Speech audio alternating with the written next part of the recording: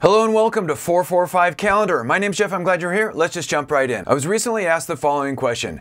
How can I create a 445 financial calendar in Excel? And I'm gonna answer that question in this video. Exercise 1. And before we get to the formulas, let's answer the question, what is a 445 calendar? Some companies use a 445 calendar for financial reporting. Each quarter consists of 13 weeks divided into 2 4-week months and 1 5-week month. The first thing we'll need is the sequence function. Equals sequence. Now this generates a sequence of numbers. We can provide the number of rows. In this case, I want 4 rows.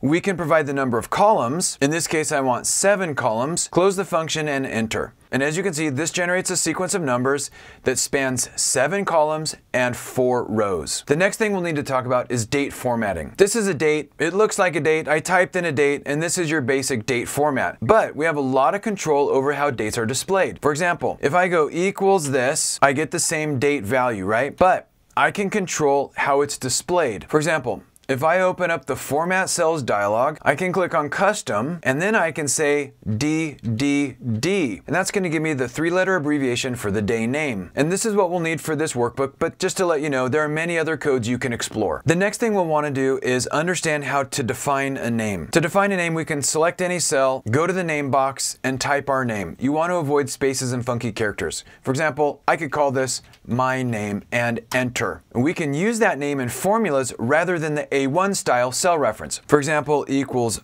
my name and enter. So that just gives us a convenient way to reference that cell value in our formulas. And the last thing we'll use is the ISEVEN function. It basically returns a true or false value when it inspects the cell value. For example, equals ISEVEN. So is the value in B21 even, false, and true, and you get the idea.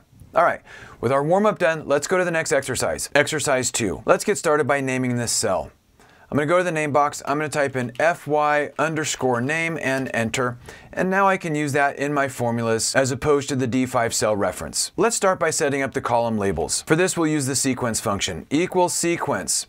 We want 1 row, we want 7 columns, and we want to start with the FY name value. Close function and enter. And if I look at the cell formatting, I can see that we used 3 Ds, which provides the 3-letter day name abbreviation. Click OK. Now let's get month 1, which is going to have 4 weeks. Equals sequence. We want 4 rows, 7 columns, and we want to start at the FY name, close function, and enter. Now, month 2 also has 4 weeks. Equals sequence. 4 rows, 7 columns, and we want to start wherever this left off, plus 1 day. Close function and enter. And month 3 has 5 weeks. So, equals sequence. We want 5 rows, 7 columns, and we want to start wherever that ended, plus 1 day, close function, and enter. And it looks like we need to touch up the formatting, so let's select this range. Control 1 to open up the Format Cells dialog. We'll pick date and click OK. That looks better. And we can continue on doing that for the rest of the year. And that's the basic 445 calendar. Let's go to the next exercise where we can talk about a couple of enhancements. Exercise 3. All right, first let's start with our column headers. Equals sequence. 1 row, 7 columns, and we want to start here. Close the function and hit enter. Now, equals sequence. All right, we want 52 rows, we want 7 columns, and we want to start right here. Close function and enter. That looks good. If we want to make this easier to read, we can apply conditional formatting.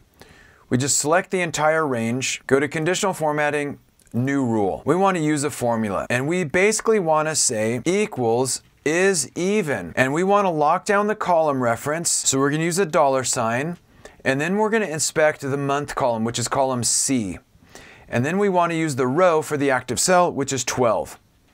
Close function, and then we can click format, and we just want to fill it with a light gray or any other color you want. We click OK and OK. And now this just breaks it up so it's a little easier to read. And those are a couple of functions and a couple of techniques for creating a 445 calendar in Excel. Hopefully this is helpful. Thanks for joining me. Have a great day. Hey Excel user, if you ever need to create summary reports, check out my Pivot Table for Beginners video. It starts at the beginning and shows how to store the data transactions in a table and then how to summarize those transactions with a pivot table report. I hope it helps unlock the incredible power of pivot tables. This video is a production of Excel University.